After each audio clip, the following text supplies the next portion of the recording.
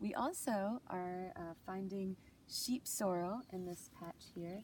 They tend to grow in they look like little family bunches. And sheep sorrel was named because it kind of looks like a sheep's head with 2 ears. The taste is really delicious to me. I like it. It's tangy.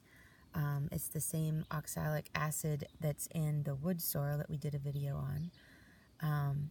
And when it gets a little older, it'll send up a stalk and have little seeds on it.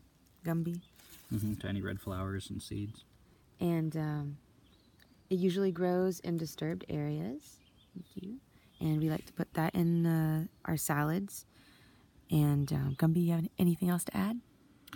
My mom made a salad dressing out of it one time, and I think it was based on a Yule Gibbons recipe. I'm not sure how she did it, but I do remember it being good. And I know people make like a lemonade out of the wood sorrel. I suspect something could be made similar out of this.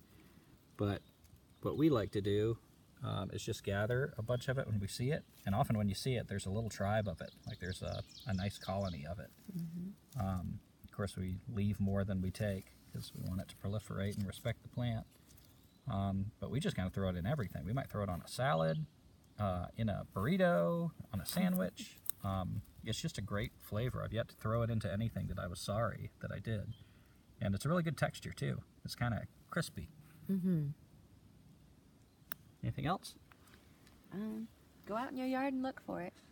We used to have it in our yard in Durham, North Carolina, and we're here in the mountains, and it's just kind of growing in a somewhat disturbed tree line area. So it's pretty common, but it's really fun, and I like it. Yeah, very common plant, so get you some.